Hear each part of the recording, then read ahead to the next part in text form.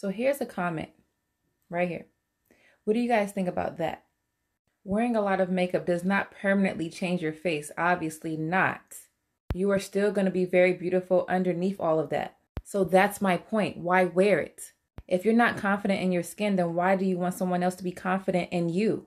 And getting a BBL is pure laziness. Trying to get a quick fix when you could just work out is healthier for you. Did you ask yourself what a BBL is going to look like 30 years from now? That's not a risk that I'm willing to take.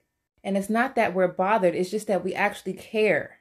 All we're saying is you're very beautiful without all of that, even with your body. The imperfections is what makes a person.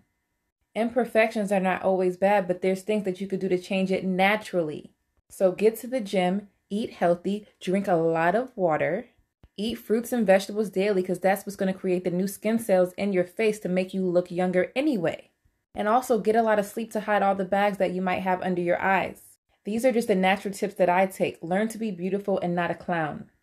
There are men that can dissect all of that and give you a fair chance, but a lot of men are not doing that. They're getting their passports and they're getting up out of here, getting them a woman who looks real. So if you're real, be real.